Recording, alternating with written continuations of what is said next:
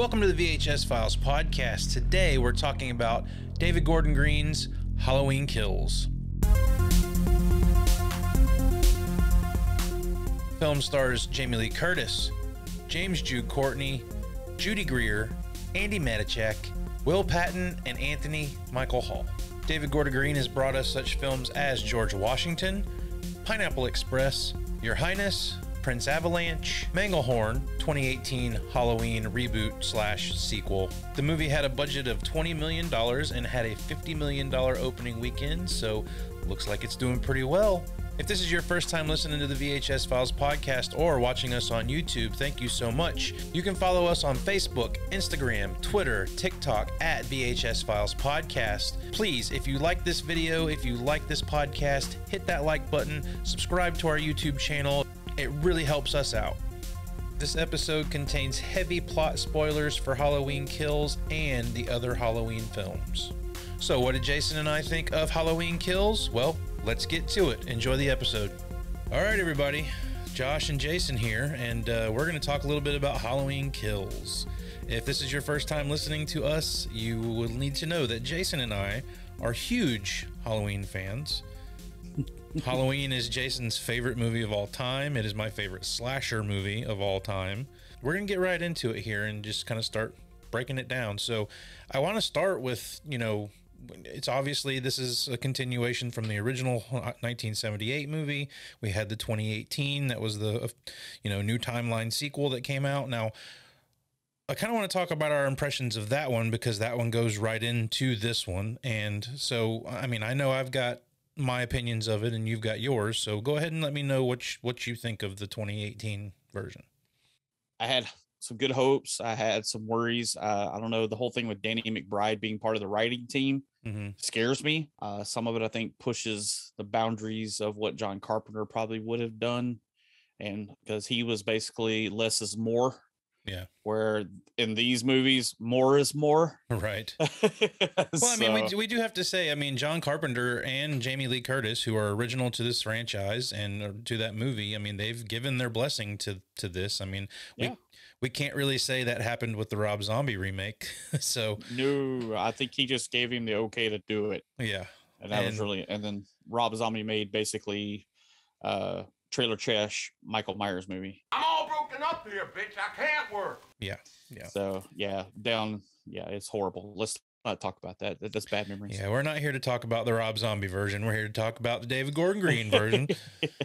Exactly. So, and I know there's friends of that franchise of those two movies out there. They love it, but each their own. Yeah. But yeah, it had great aspects. 2018. I like the storyline. Love the soundtrack that John and his son did. Cody Carpenter. That's the other big plus to this is John Carpenter and his son came back and did the score for the 2018 and Halloween Kills. And yeah, they're amazing. Like I've been listening to them all week long. Yeah, that's the one thing I noticed about the new movie. It's heavy. It's not even like heavy like in metal. We both love our metal music, but as in just instrumental music in the movie. To me, it's heavy. It hits hard. It's a violent movie. So yeah. But the whole twist with the Dr. Sartain, and that took me out of the movie. Yeah, that to me kind of drug it way down. If it was riding at a solid 8 out of 10, it drug it down to almost a 3 or a 4. Wow. With him, that twist was horrible. I like I said, I believe I'd read that he kind of didn't really want to do the twist, but it was a studio thing and whatever, they kind of wanted it in there. But and there's some aspects of Halloween Kills that I think they kind of inserted into there, almost the same thing. I was into the movie and then things happened and it kind of took me out. Okay. Yeah. Well, I've rewatched the 2018 version a few times. I do have to say that the 2018 version comes with a little bit of context for me because it came out when I was really looking forward to it, and it came out in a time where I was in a really bad place. A Category 5 hurricane had just hit where I lived. I stayed in my house during the hurricane, and I won't go into all of that detail because this isn't a therapy session, but It's always therapy, Josh, talking movies, man. Right. That's why I do this. But yeah, I mean, but that was kind of the point. Like Halloween 2018 was supposed to be my therapy. It was like, okay, if anything, I've got a new Halloween movie I can go see. So, I remember distinctly rough day at work, just, not just because my job was hard in itself, but because of everything that was going on due to the hurricane. And I remember coming home and just being like, can we just go to the fucking movies? I just need to get away from life. Like it will make me feel better. And unfortunately, like that wasn't the case because as you said, there are things that happen in the movie that made me go, why did they do that? But that being said, I've watched it quite a few more times since then. I've watched it twice in preparation for Halloween Kills. I watched Halloween Kills and then I watched 2018 again. So, I will say, being as though there are things I don't like about the 2018 version, I will go ahead and say now that Halloween Kills makes Halloween 2018 better for me. Yeah. I feel like it corrects some of the issues that Halloween 2018 had. And namely, the twist that you spoke of with Dr. Sartain, that's the twist that a lot of people had problems with and thought it was really stupid and it came out of nowhere. But I think this movie kind of course corrects it a little bit. It makes it have a purpose in the 2018 movie. Yeah, I can understand that. Yeah, I can see where there's aspects of this new one that kind of help out with that. I don't know. I just called it lazy writing when I saw it. I'm like, oh, let's just make the doctor so obsessed with Michael Myers. I mean, because in a sense, Dr. Loomis was obsessed with Michael Myers. Right. For the right reasons. Dr. Sartain's, he's in it for the wrong reasons. Yeah. I mean, we'll get to that in just a second. I mean, we even learn, because at the end of the original 1978 movie, he falls out the window. That's all we knew. And then Halloween 2 of the original came out, and it's just him walking around and makes it to the hospital. But we actually learned some stuff about what Dr. Loomis really was going to make that decision of what he was going to do once they catch Michael. We find this out in the new movie. We get a little backstory to what really happened after he fell out the window in this new timeline. Yeah, and I'll say, like, this had me roped in from the beginning of the movie. We're obviously going to get into spoilers here. We give a spoiler warning at the beginning of this show, but we're going to spoilers. We're going to go deep into this movie. So if you haven't seen it, go see it and come back and listen to what we say about it. But this flashback to 1978 is some of the best shit in this movie, in my opinion. I love it. Oh, I thought it was fantastic. And I spoke to you about this like the day that I got around to watching it because you watched it before me. Was the CGI of inserting Donald Pleasance's character into this opening 1978 sequence. I mean, because he passed away back when they made it, I think right before they made H2O. Yeah. He'd already passed away, but they did a great job. I mean, we've seen it in stuff like Star Wars where they've inserted characters who have passed away and stuff like that. They did a great job, because it's a zoom in close up and you really got to look for flaws in the CGI. Yeah. There isn't really any. I genuinely thought they got a look-alike actor when I first watched it. Because I was like, this dude looks just like Donald Pleasance. His voice, whoever they've got doing the voice doesn't sound exactly like Loomis or like Donald Pleasance, but it's close enough. They should have had our buddy Nathan do it. He does a great Donald. Right. Pleasance. Nathan does a great Loomis. Dude, it's so great. If you want to listen to it, go back, listen to our Halloween podcast when we did the first two. Nathan was great. Yeah, it was a big highlight of those episodes for sure. But I mean, Donald Pleasance aside, they actually got Michael Myers right in that flashback with the look as well. Like, we've had so many sequels and remakes and reiterations of Michael Myers over the past 40 years. They finally fucking got it right. Like, the Michael in these flashbacks looks just like Michael from 1978. It's like, holy shit, they finally did it. We get to see Michael run. Well, I mean, he doesn't walk. That is like swift freaking walking out of that closet and nails him against the wall to grab him. It was a very fast move on his part, but he kind of does the same thing to Bob in the original movie. He kind of comes out of that closet with some force and throws him up against a wall. And I kind of think it's around the same there. But yes, like the first time I watched it, I was like, holy shit, he's moving. Dude, I loved it. The look, the jumpsuit, the mask, everything, and that whole scene, because it's a good little bit of scene with Officer Hawkins, and I can't remember that deputy's name, and where Michael's got him in like a hold so he can't get shot. But I mean, that whole sequence, it looks fantastic. We're getting into the meat of the movie here a little bit, because this scene plays a part in our, current timeline. We've got Hawkins thinking, this is supposed to be his flashback because he's the officer who was there when they captured Michael.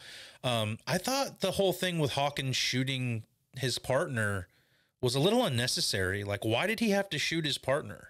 I mean, he's scared shitless. That's fucking Michael Myers. Right. And he's killed how many people that night so far?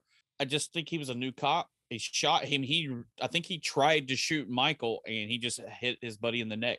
Yeah.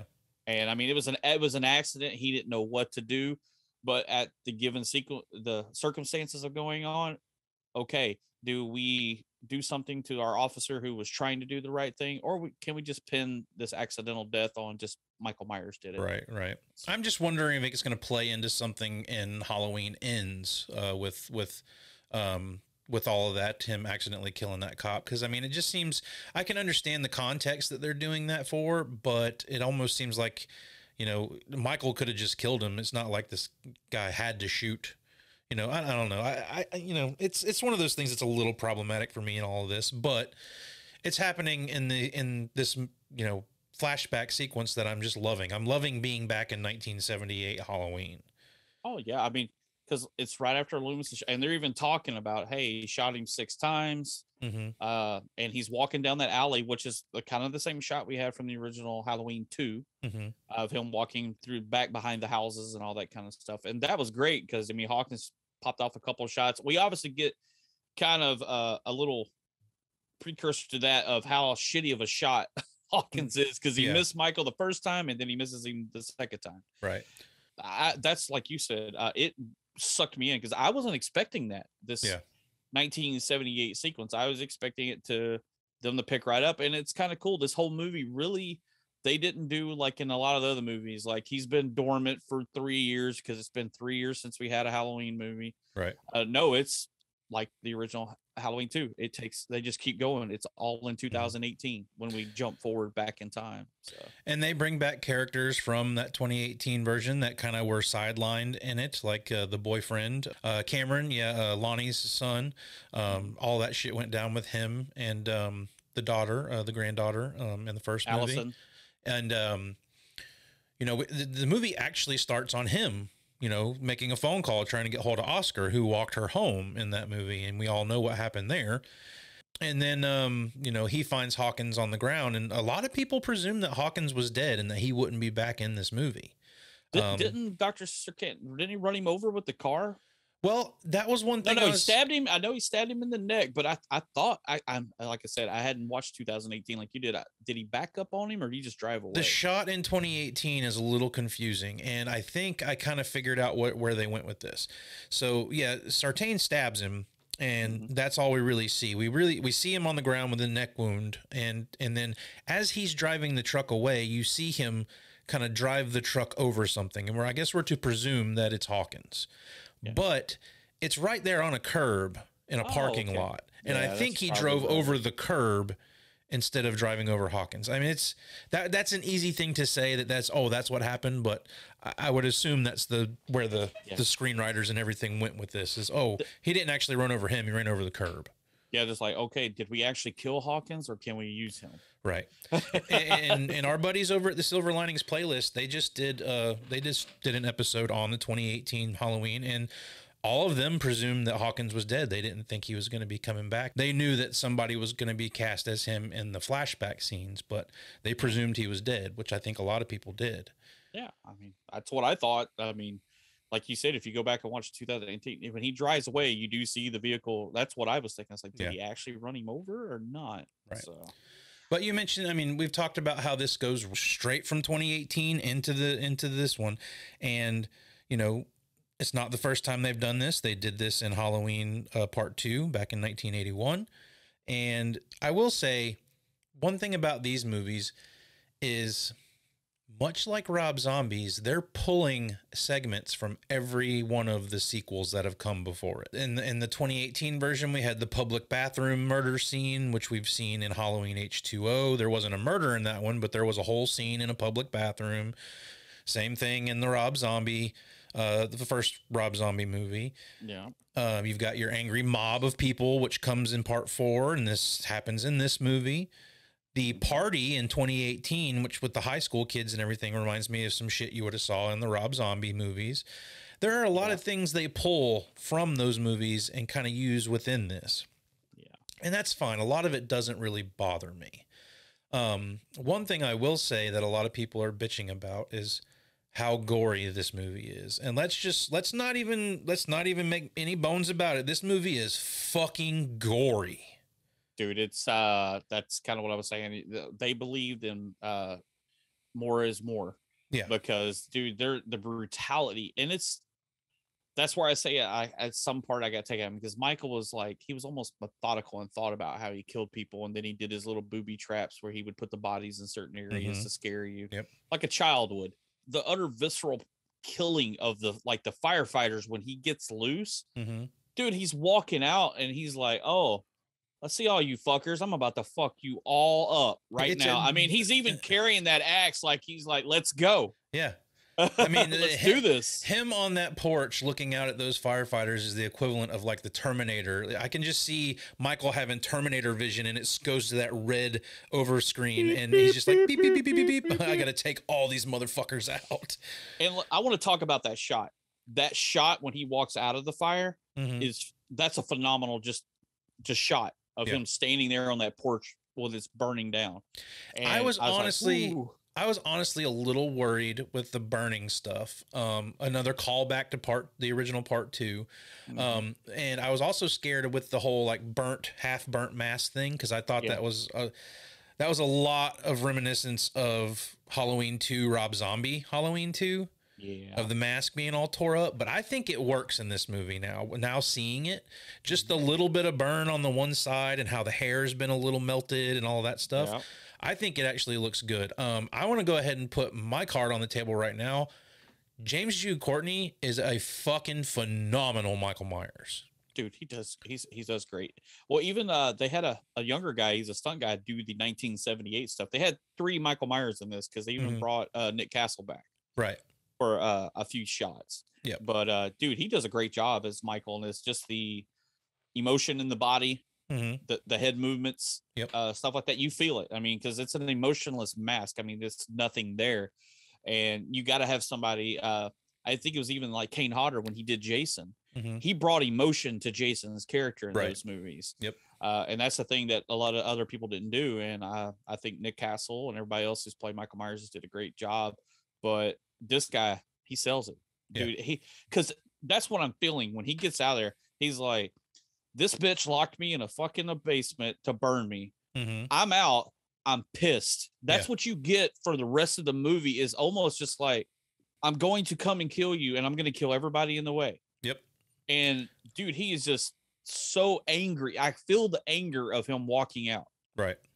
And I was, those kills are crazy. That's what I want to get to with it when it comes to Michael in this, which I've heard a lot of people complaining about, is how violent he is and how gory this movie is, and how the 1978 Halloween was very reserved. There was not hardly any blood in that movie. Michael didn't need to be gory to be scary. I don't think that's the point here, as Busta Rhymes says. Michael Myers is a killer shark. Baggy ass overalls. He is out for fucking blood. And, you know, I've been one of the first ones to complain about Rob Zombie's movies and how they made Michael this, you know, he's doing all these gory kills and all this stuff. But what I don't like about what they did in the Rob Zombie movies is they gave Michael purpose. They gave him this shitty like childhood. They gave him all these terrible people in his life, and they based Michael on all of that garbage. Yeah, he's a product of a bad home. Right. A bad upbringing. And that's horrible. It was better him growing up in a middle-class neighborhood who just said, "Fuck it, I'm going to kill my little sister for shits and giggles." And that's It's another Halloween. thing I love about this flashback scene when they're talking in the alleyway, and he asked him, the one cop says, I used to play with Michael. My mom used to send me over to play with him when I was a kid. And he was like, well, did he used to tear the wings off butterflies? And he was like, nope. He was just a normal kid from what I saw. He used to stare out his window a lot.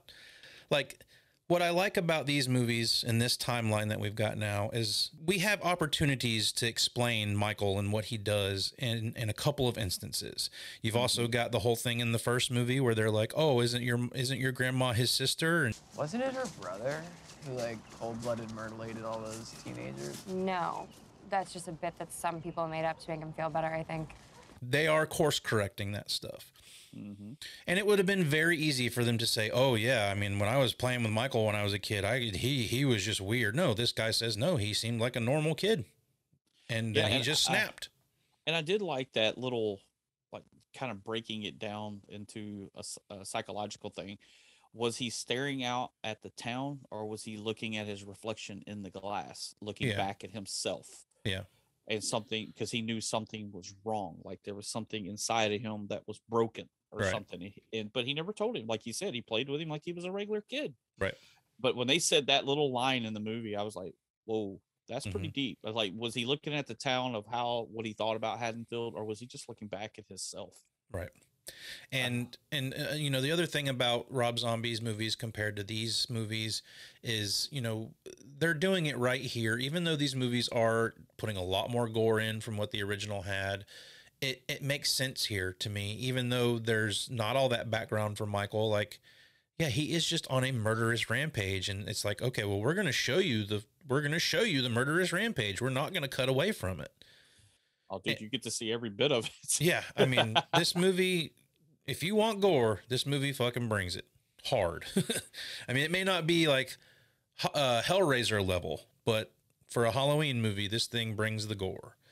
One thing I was confused about in seeing the trailers and how Michael got out of this fire in the basement, you know, I was just kind of under the assumption that he's just standing in the middle of this fire while it's happening and waiting on somebody to come, or he's just going to burn to death. But I didn't notice until my third watch of this. I've watched it 3 times.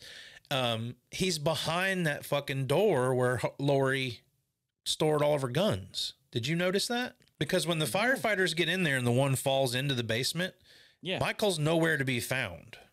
And then all of a sudden, like, you see a shot. It's hard to catch. Like I said, I caught it on my third watch.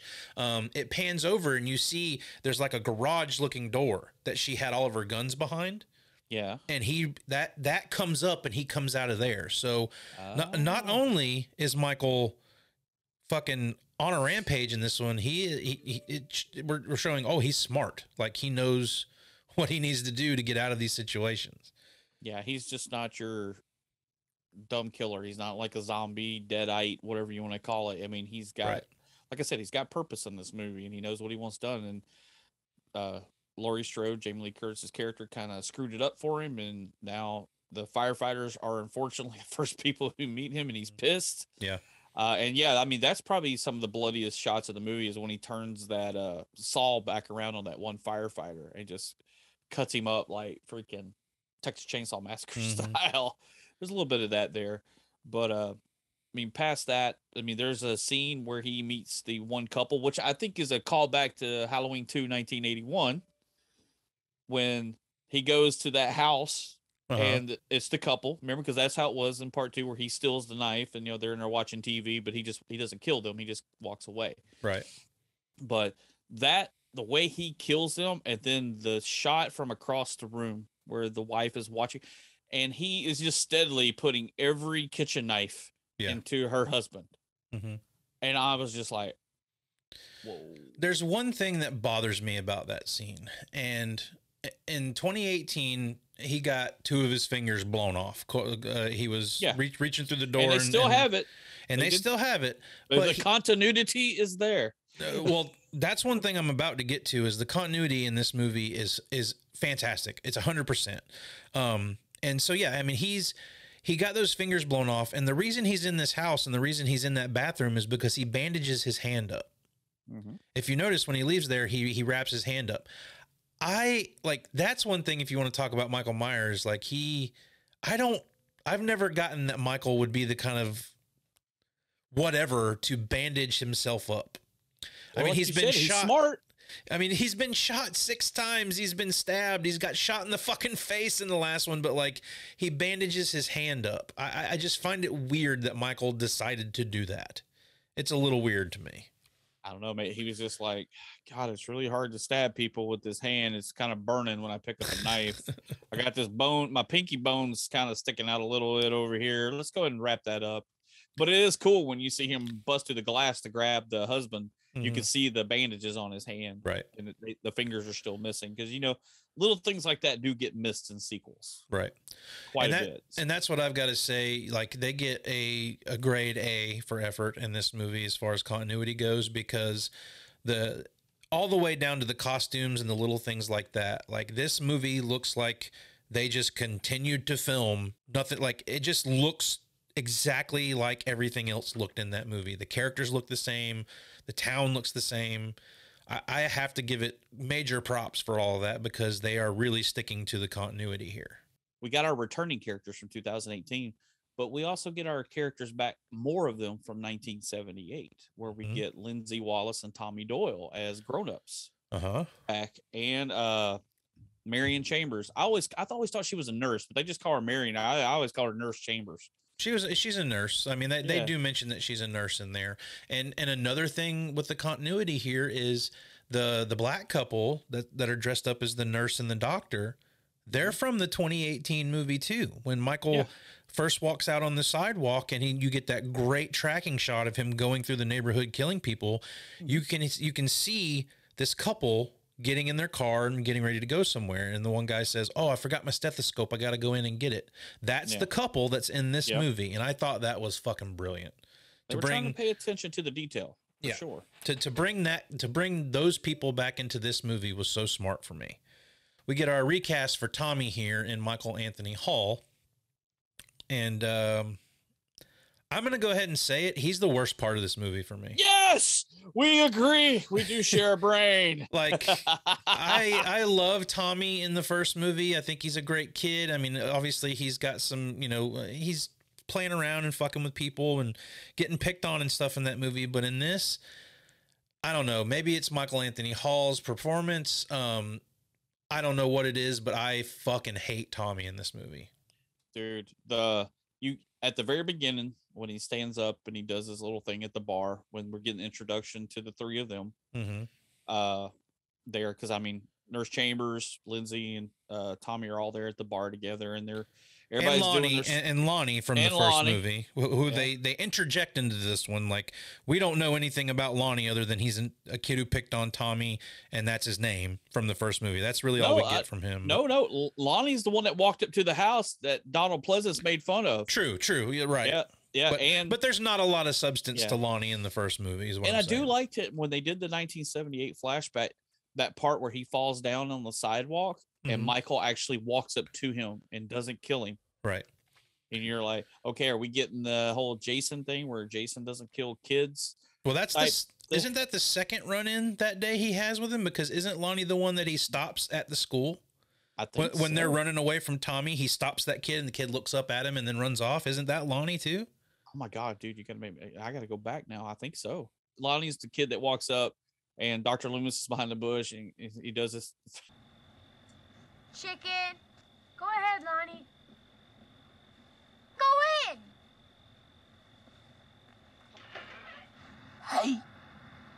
Hey, Lonnie, get your ass away from there.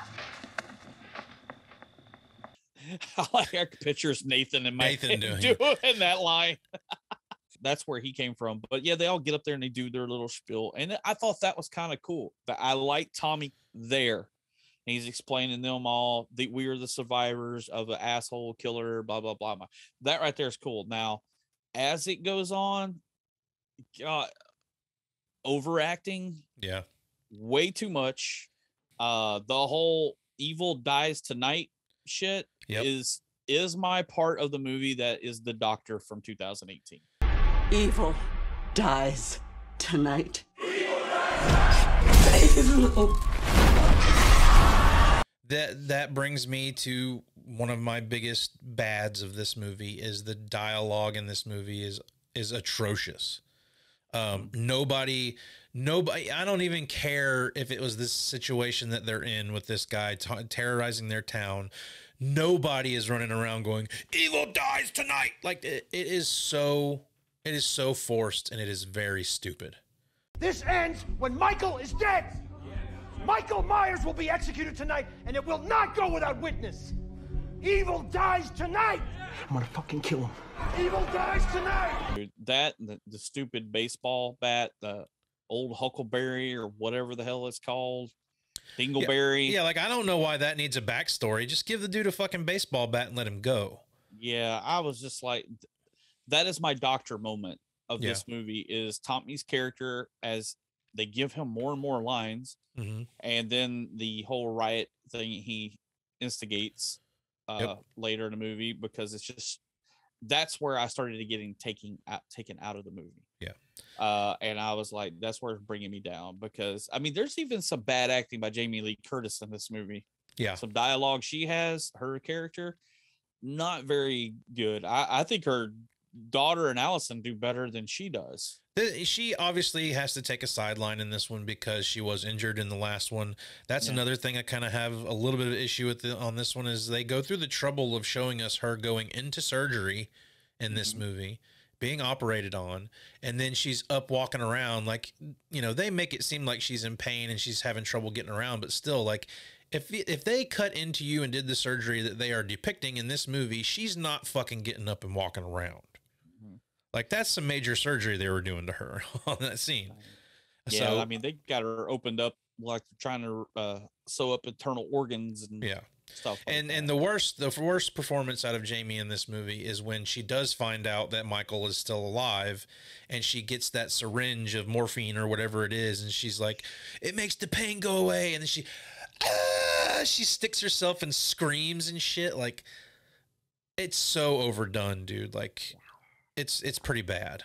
Come on, Jamie, we love you. You could have done better. So I mean, I'll continue with a few of my bads here, because I've kind of got a few things in some categories. Yeah, like, we've talked about some of the good brutal scenes, and there are plenty more in this movie. If you're in, like Josh said, if you want to see some brutal killing, you just got to stay to the very end. Yeah, and there's some more good that I'm going to get to, but I'll go ahead and get the majority of my bad stuff out there. You know, well, I've already talked about the majority of it. Michael Anthony Hall, I think, is a terrible character in this movie. Nobody talks like the people talk in this movie.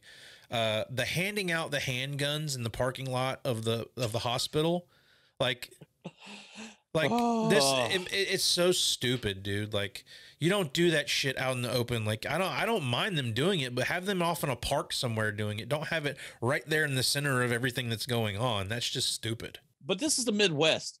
People have guns. Yeah. They have their own rifles and shotguns. I guarantee you they at least have 1 or 2 gun racks in a house. The police in this town are horrible. Well, I mean, they try to correct some of that, and that cop coming in and saying, "Oh, we don't have enough people to handle this, and we've got to have people come from the state or whatever." But the hospital stuff in this movie is really the worst. This is when you get the worst coming out of Tommy. You got everybody thinking that Michael is coming there for Lori, when in reality he's not. Yeah, and they think that the other, because remember, we had a whole bus of people from the Smith's Grove get loose. So, and then they think the one that's running around the hospital is Michael Myers. Yeah, they have this whole bait and switch with this other escapee in this movie that, you know, I like the idea of that. I like the idea of, okay, these guys escaped and either one of them could be Michael. The only thing that really gets me on that is you've got Tommy leading this lynch mob to go after this guy. Tommy has fucking seen Michael Myers. Tommy knows that Michael is a tall, lanky, you know, a force of nature. And like, it's obvious that this guy who ends up at the hospital, this other escapee, resembles Michael in no way whatsoever. No, he's a short, chubby guy running around, and you almost feel sorry for the guy. I do. I think that's the point. Is like he just wanted somebody to fix his head. Yeah. Because it's cut open, probably from the bus wreck. And they start his whole story with him stealing the car that the couple, the nurse and the doctor couple, are driving. And the idea of a bait and switch works for me. It's just it wasn't executed well here. I don't like the fact that everybody's going after this guy when you've got people who blatantly know what Michael looks like and they're still like going crazy to go after him. It's not good. And like I said, I do feel sorry when the guy jumps out the window. Now, you talk about a gory fucking scene. Yeah. Him on the ground. The aftermath of that is pretty fucking fucked up. We get brains and an arm that has like been severed from where because it shows him he puts his arm down. Yeah. And then that arm is laying over here. I love that POV shot of him falling out of the window too. Like you see his arms in the shot and whatnot. Like I love the way that looks. That was a pretty good shot. Yeah, there's good things about all of this stuff they're doing here at the hospital, but ultimately, like you add this lynch mob in, and you add Tommy being a fucking dickwad, like it starts to fall apart for me. It could have worked better, but I think it wasn't executed very well. All right. Well, now you said some bad things. You maybe have some more. Well, I want to get back to a positive thing. Yeah. And you kind of touched on it earlier with the callbacks to older movies. Mm-hmm. They have the kids on the swing set, which is cool. And I love how they're swinging there. And they go, oh, it's just some creepy guy in a white mask walking around playing hide and seek. He's over here and he's gone. And then he's over here and he's gone. And then you look and then you see him and he's holding one of the old Halloween 3 masks in his hand. Yep. And I thought that was cool. And then we get more of that. Man, you get a lot of Halloween 3 masks, even in the 2018 and in this movie. Yeah. You got a couple of kids wearing them in the first one, and then in this one, all three of them right there. Like all three of those kids have those masks. Yeah, and I thought that was pretty cool. But I even like the callback to where they're in the car, and Michael gets on top of the car. Yep. Just like in the very beginning of Halloween 1978, and he smashes the window with his hand with Nurse Chambers in the car, just like 1978. So I was like, that was cool as shit. I did suck that he actually killed her. Yeah. I was like, damn, that's one thing I will have. It's in my good category is I really felt the weight of some of the deaths in this movie. I was genuinely sad when some people die in this movie. Unfortunately, Tommy's not one of them. No, just if you are listening, and spoiler alert, that motherfucker dies. And I almost gave a fist bump in the air. Like, oh, yes, thank you, Michael. He will not be in Halloween Ends unless, it is the movies. Yeah. He could have survived. Yeah. We don't know. Hawkins, we thought Hawkins was dead. So, oh God. And that's going to get to my discussion about the very end of this movie, which we'll get to in a little bit, but I kind of have some concerns there. But I was really upset to see Marion Chambers die. I thought they were going to take Lindsay out, but fortunately she survives it. My fist in the air moment for this, when she runs up to Michael and fucking smashes him in the face with that sack of bricks, I was like, fuck yeah, baby, get his ass. Like I was in it at that point. It's almost kind of like she's again, that they got some PTSD. Her and Tommy probably both do from, they had a freaking mass killer try to kill them and their babysitter and everything like that. But it's just cool that she had the wits about her to pick up the bag and fill it full of those bricks. And when we get back over there, now back to the vehicle, the death of the husband, it was anticlimactic to me. In the back seat where he's like stabbed him right through the eye. I still think the kill is cool though. I like that knife through the eye. Now, lazy writing. I'm going to kick a door and make the woman shoot herself in the face. That kind of came out of nowhere for me. I was a little surprised by it. I'm like, okay, is this a Quentin Tarantino movie now? It's like, we're just going to make people kill like themselves with here. I'm just going to kick this door. I mean, that's a huge ass gun. I don't know, was it like a 44, 45? It's a fucking that's like Desert Eagle, man. Yeah, dude. I mean, and she's a sucky shot. Yeah. And that's why I said it's one of those like, hey, how are we going to kill her? What's a cool way? Hey, how about he kicks the door and he hits the gun and she shoots herself? Yeah, that's good. Okay, let's move on to the next scene. But part of it's a little, I mean, I kind of like it because it's a little realistic.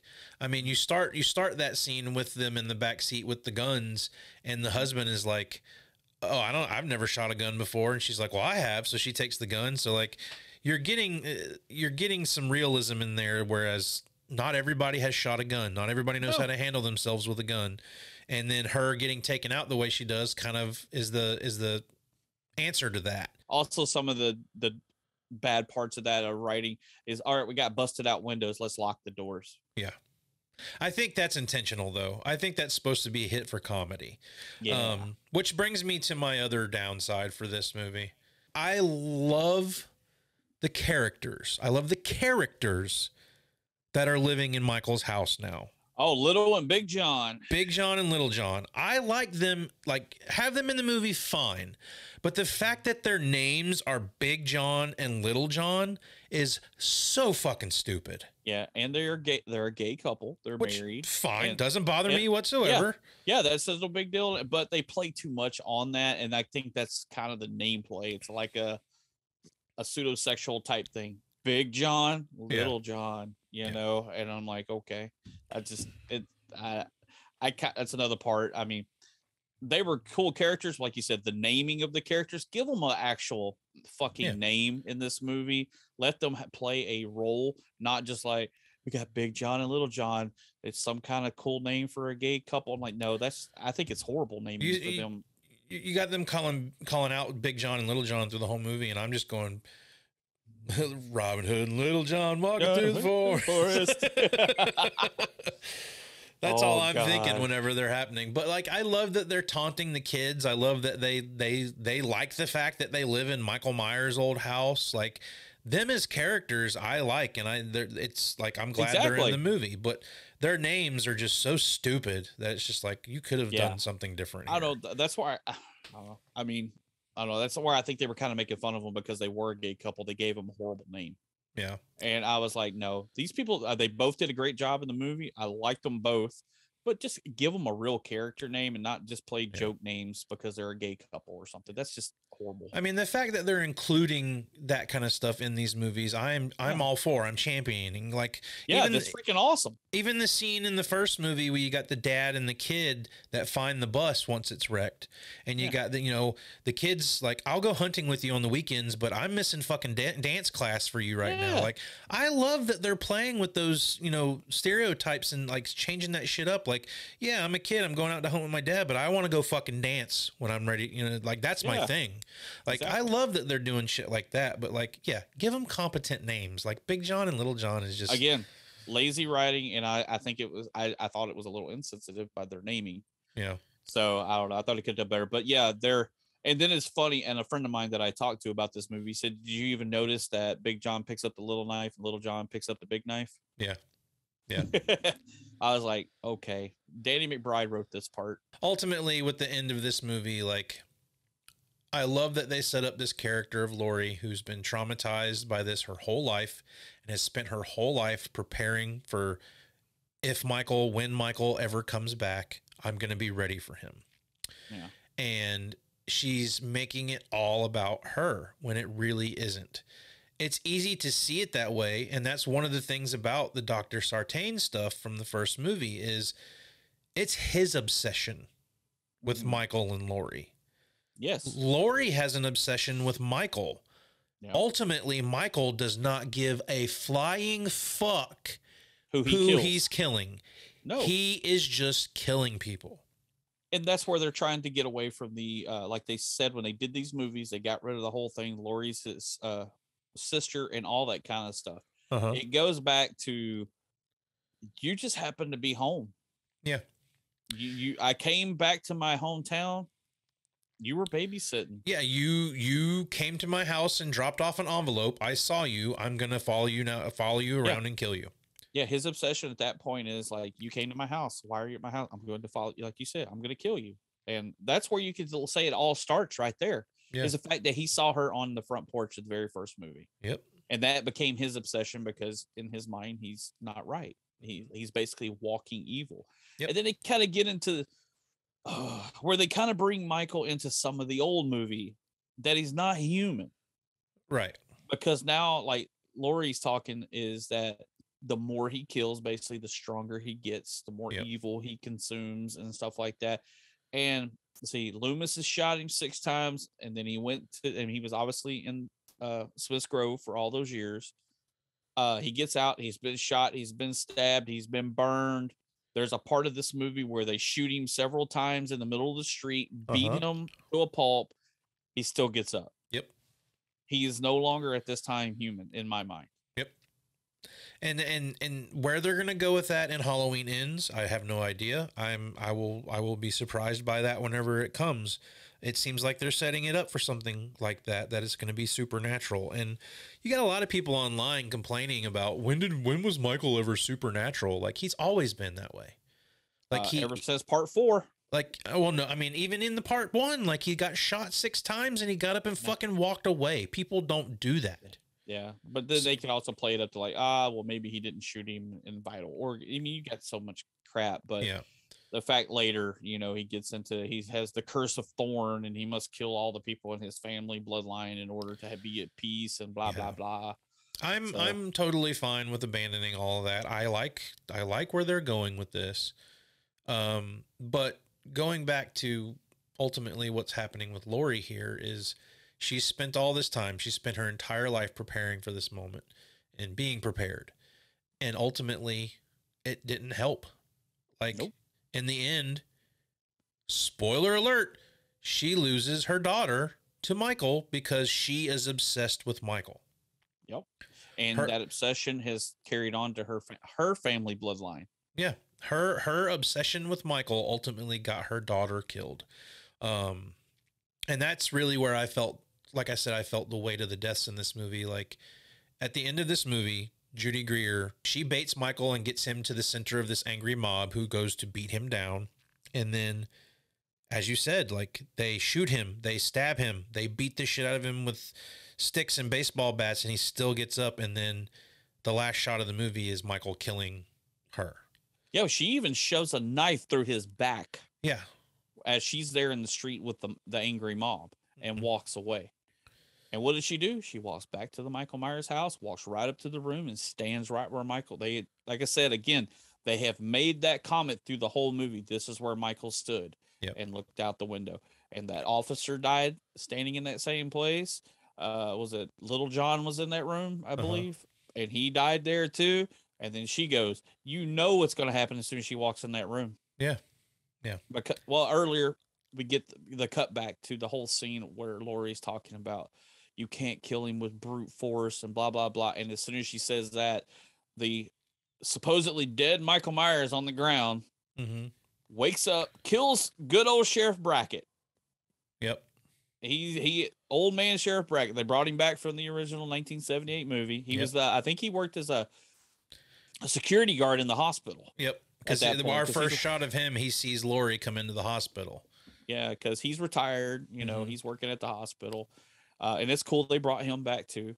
And he kills him because he's walking up to shoot him. Yep. And he doesn't. And he kills everybody. And then, like you said, we get the fun death of Tommy. The best death of the whole movie is the fact that Tommy dies. And I know it sucks. And young Tommy, man, I felt bad for him. He got picked on and almost got killed by Michael when he was a kid. But with all the bullshit he did in this movie and the horrible acting by Michael Anthony Hall, yeah, I was glad he died.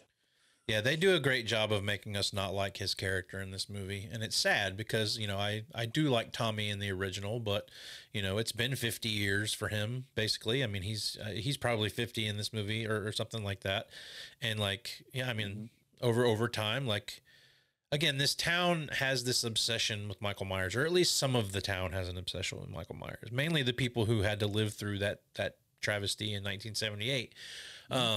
And I think what they're getting at with the end of this movie and the story they're going into is the more he kills, the more he transcends and all that. It's like, he's only as dangerous as we make him out to be.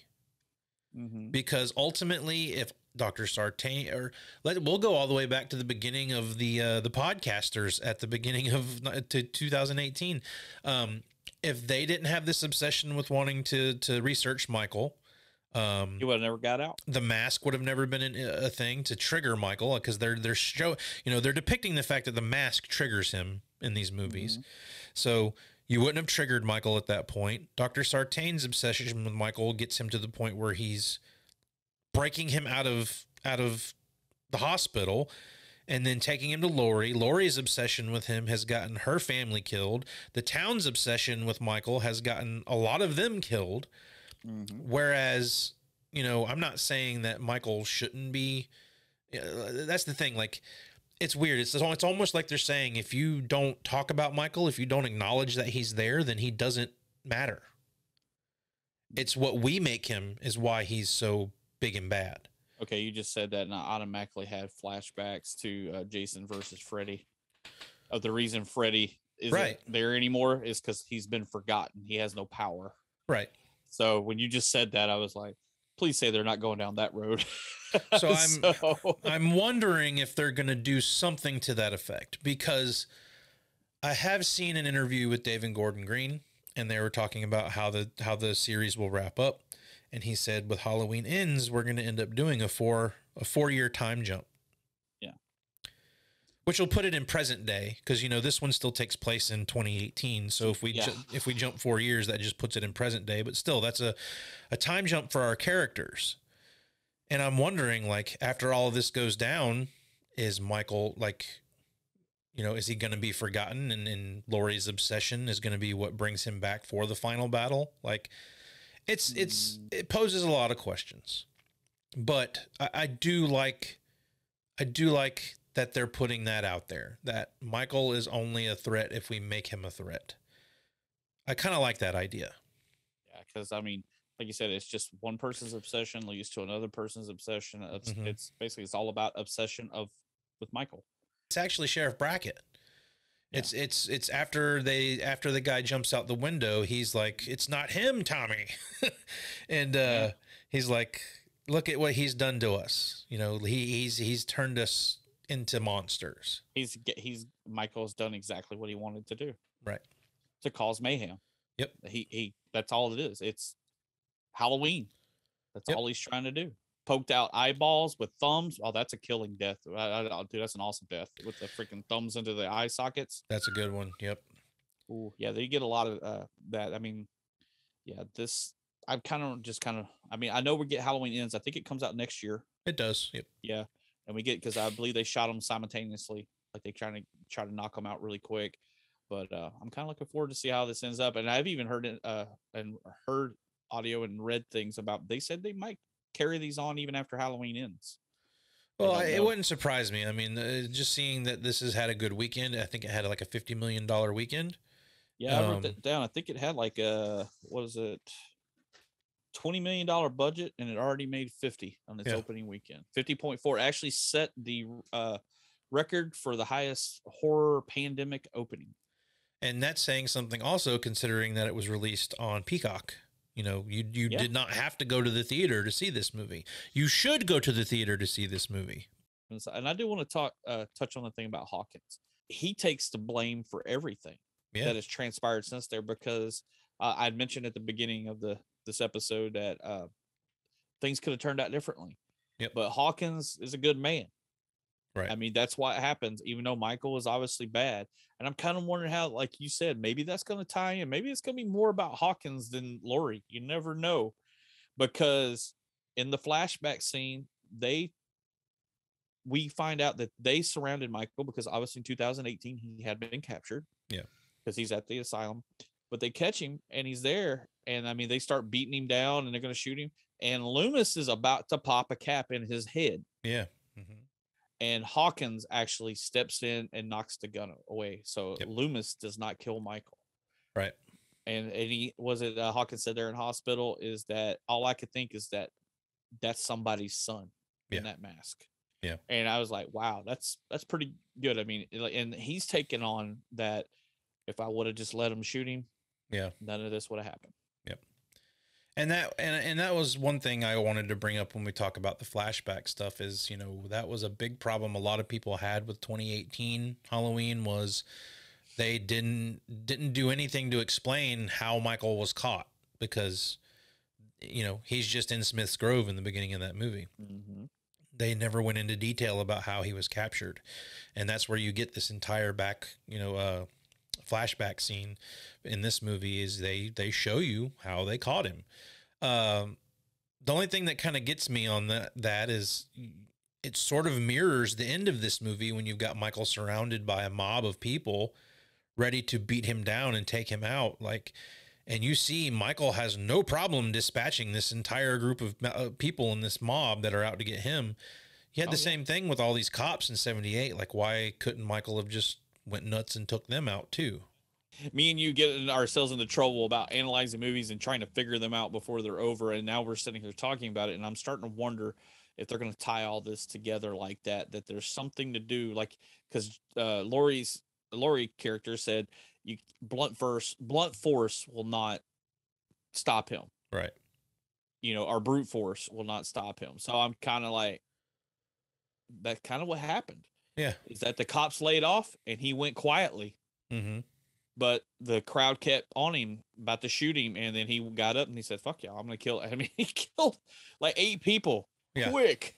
But the last thing I want to touch on as far as the deaths in this movie, and one thing I found pretty, I don't know if clever is the word, but you know, I did not like Cameron's character, Allison's boyfriend in the first movie. Well, he was a dick. He was cheating on his girlfriend. Well, no, I mean, there's a lot of things there that you can unpack. Honestly, like, he wasn't cheating on her. He got kissed by a girl. It was a misunderstanding, but he acted like a dude about it.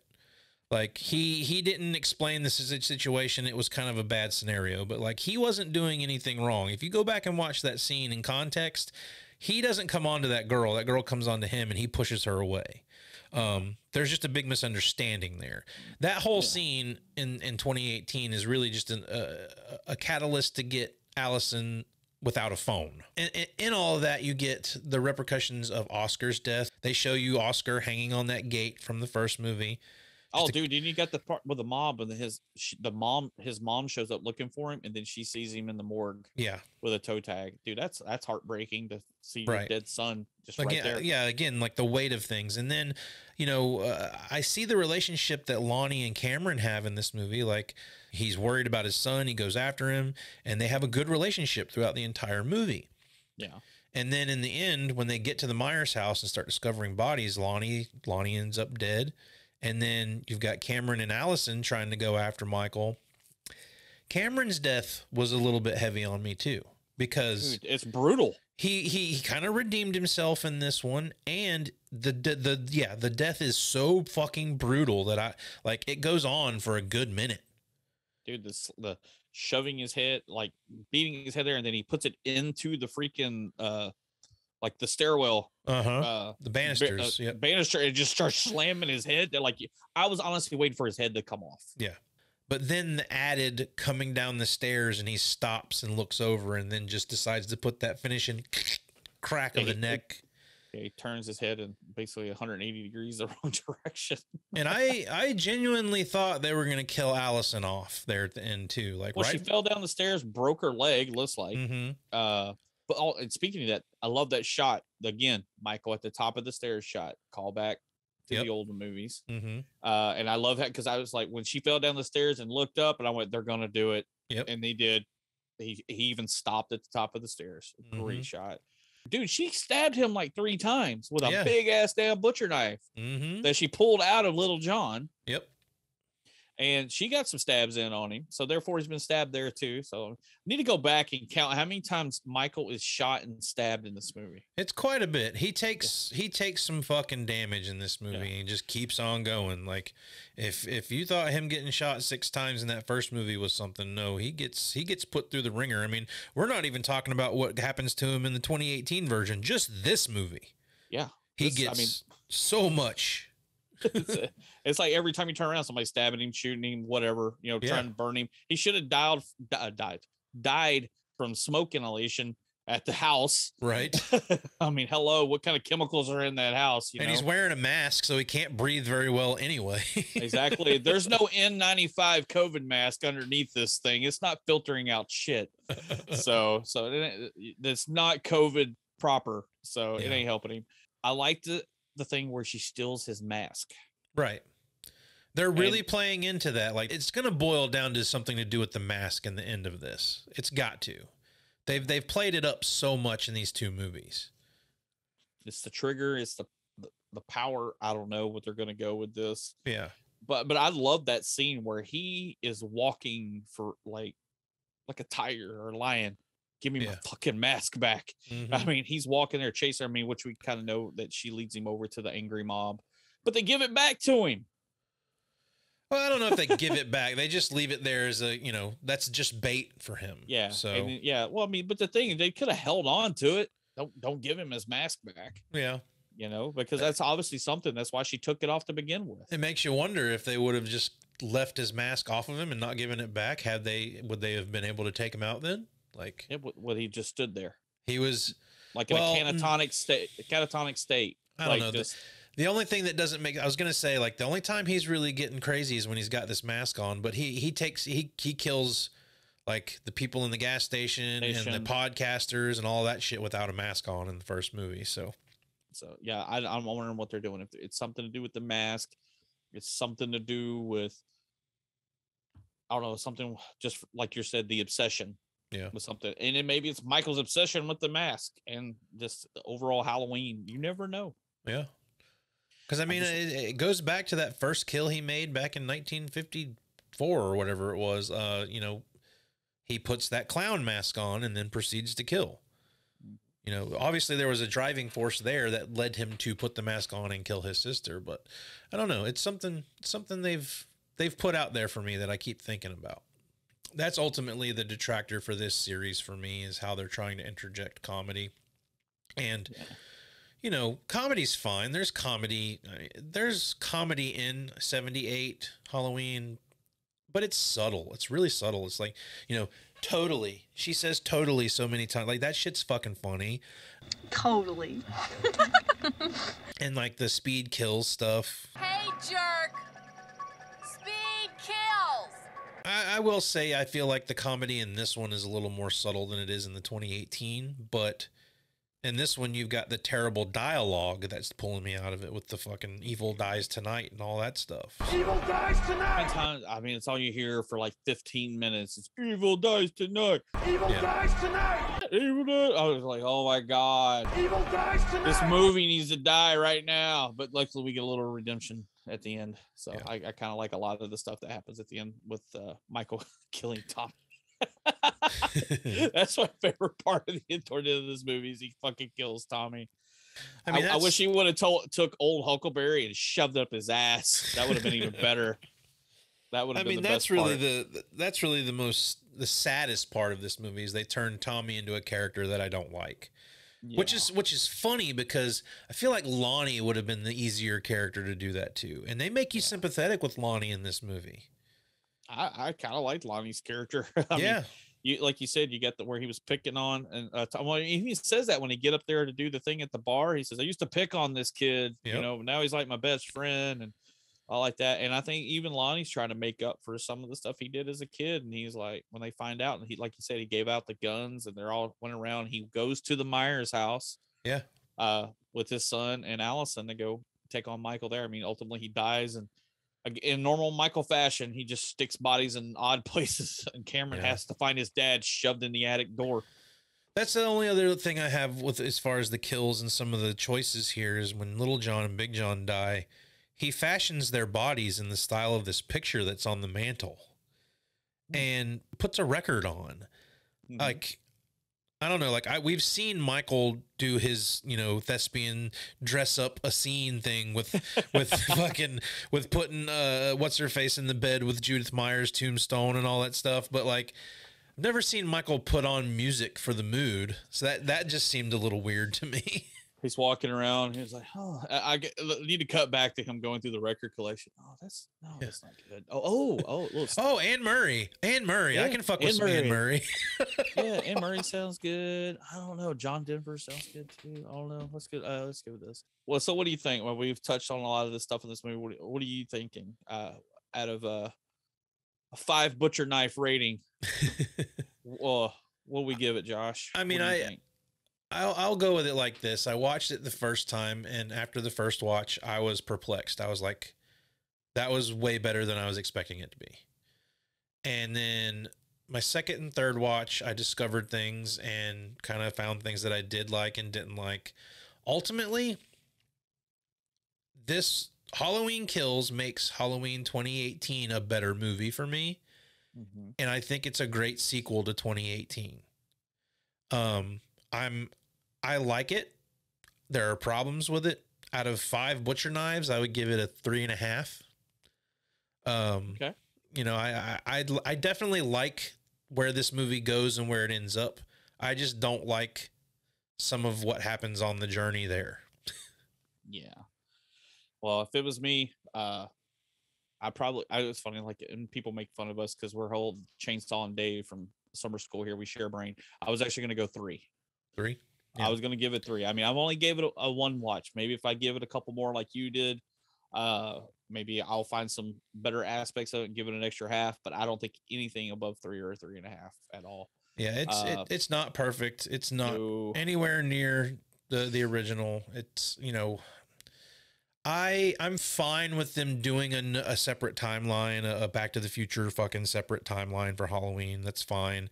It's the Halloween multiverse. Yeah, I mean, it should be said that you and I are also big fans of the original Halloween 2, where it's just a continuation of the same night, kind of like this one does. So like, I don't dislike where that sequel went. Now it's the rest of the sequels in the Halloween franchise that I have problems with. 4 and on. Yeah. And I mean, I like aspects of part 4. I mean, the mask is really the worst part of that movie. Oh God. For me. The pissed off mime. Yeah. But then after that, it just goes so off the deep end with all the story and the backstory and the Curse of Thorn and all that stuff. It's just like, ugh. Bleh. Curse of Thorn, the Man in Black. Blah, and you have to think, dude, like we've rebooted this series 3 times now, because H2O technically was a reboot of the series. Yeah, because it's basically a sequel to the 1978 movie. Yeah. And then Resurrection is basically part 3. Yeah. Yeah. And Resurrection is bottom of the barrel. Let the dangertainment begin out there. Bottom of the fucking barrel Halloween movies. I will have to say, LL Cool J is a better actor than Busta Rhymes. This is serious. He's my biggest problem with H2O, to be completely honest. Ultimately, I'm on board. I'm excited to see Halloween Ends and see where they take it from there. Could that ruin the entire thing for me? Probably. I mean, it probably could, but so far, I like where they're going with the. Let's just put it this way: I like where they're going with the story in this one. Mm-hmm. I don't necessarily like some of the stylistic choices or some of the dialogue and shit like that. I feel like they toned down the stuff I had problems with in 2018 in this one, but there's still problems with it for me. Yeah, I mean, I know Mr. Green is directing these movies, but they really need to get whoever actually does a lot of the script writing and fix some problems with dialogue in this movie. It doesn't, like you said, it doesn't flow well. It just seems like it's just read this line right now. And it doesn't, it's like, it's out of context with even the other characters that are in the room. Sometimes it's just like, this doesn't flow. It doesn't feel natural. It's not a natural conversation. Like me and you sitting here talking, it'd be less like us sitting here and there's a cue card here to my right telling me, make fun of Josh right now and say this line. You know, it's not, there's parts of it. It's really the roller coaster ride of the killings, the overall brutality of Michael Myers in this. Like you said, it's amped to a 10. Yeah. Even from 1978, dude. I mean, if you watch, we've said this many times in this episode. I mean, if it's just, he's pissed. They get Michael right. They understand Michael Myers as a character. I think where they have trouble is the other characters that they're responsible for coming up with. Exactly. Because I mean, even Jamie Lee back in 1978, it was okay. I mean, it's okay. It's like probably her first movie. I think she'd done some commercials or something. But I mean, her mom was Janet Leigh, so she was in an acting family. But in this, it's just kind of like I said, it's kind of lazy.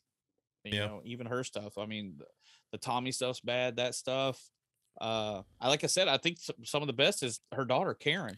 I think they're both really good here. I even like the arc that Allison has, where she's just like, no, I'm not on board with this. I'm going after this guy along with everybody else.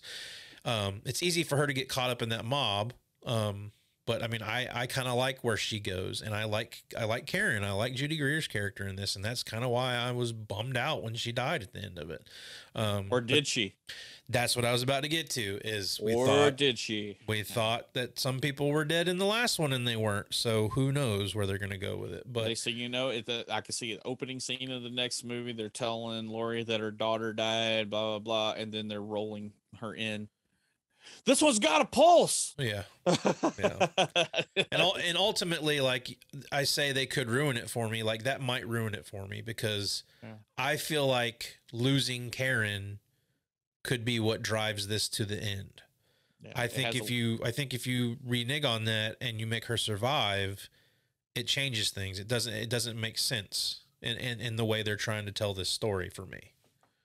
It's more substance to it that she's actually dead, and probably better just to keep her dead. Like I said, even though she did some of the best acting in this movie, other than Michael, who has no lines in the movie, just kills everybody. Yeah, James Jude Courtney is the MVP of this movie for damn sure. He does a great job, even when the no mask and everything. It just looks good. I mean, he's an old man now. Yeah, I mean, that was the other thing that was kind of weird about the 2018 movie was you got to see Michael without his mask on a lot, and you didn't really see that at all in the original Halloween. You got that little glimpse right before when he's attacking Laurie and she peels it off of him. That's about it. But and you know, again, there's continuity there too. I mean, all the damage that's been inflicted to Michael over the past 40 years shows like they went through the trouble of making him not have a bunk eye. They had the stab wound in his neck and all of that stuff. Like they're really, I think they're doing it right where they need to, but I think where, like I said, where they're left to their own devices on things is where they're losing me a little bit. Yeah. So I shall concur, Doctor. But well, I think we covered everything. I mean, we got brutal killings. People die that we didn't think would die, and people were still alive that I kind of thought would die. Yeah. And ultimately, if Laurie ends up dying in the end of all this, I'm probably okay with that. It'll be interesting to see where they go, but you know, some people I've seen were saying they expected Laurie to die in this one, and I really didn't. You know, if they're going to kill Laurie off, it's going to be in the last movie. That's just wouldn't be smart to do that in this movie, in my opinion. I think the right Strode died in this movie if she is actually dead. Yeah, we shall see. But yeah, I mean, I overall enjoyed it. Enjoyed it enough to watch it 3 times. I'll probably end up watching it again before I cancel my Peacock subscription. But yeah, I mean, ultimately, I was a fan of this movie. I mean, there's things I don't like about it, but I was ultimately a fan of it. So, but like I said, I'll have to make it to the theater, give it a good theatrical watch, some popcorn and a soda, take it in like it's meant to be taken in. So. But for any of you guys out there that have been listening or watching us, tell us what you thought about Halloween Kills. What did you like? What did you dislike about it? We'd love to hear your opinions and kind of talk with you over the social media. You can hit us up on Facebook, Instagram, TikTok, Twitter, all that good stuff at VHS Files Podcast. You can check out our YouTube channel. It's the VHS Files on YouTube. And we also have a second YouTube channel just for our long form podcast. It's VHS Files Podcast on YouTube. And that'll do it for our conversation here about Halloween Kills. We will be back with another episode for you some other time. And until then, be kind. Rewind!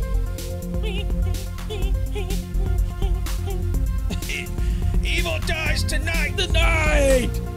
You've been listening to the VHS Files Podcast. Watch a few movies, take a few notes. If you like what you heard, please subscribe and drop us a rating and a review wherever you get your podcast. It was fun. Send your questions, comments, and movie suggestions to vhsfilespodcast@gmail.com. You sick fucks, you've seen one too many movies. Don't you blame the movies! Follow us on all social media outlets at VHS Files Podcast. Movies don't create psychos. Check out our YouTube channel for more content. Movies make psychos more creative. Thanks for listening.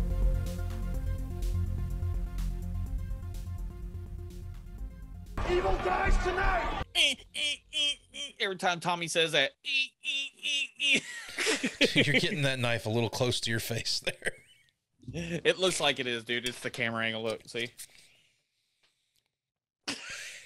I'm good.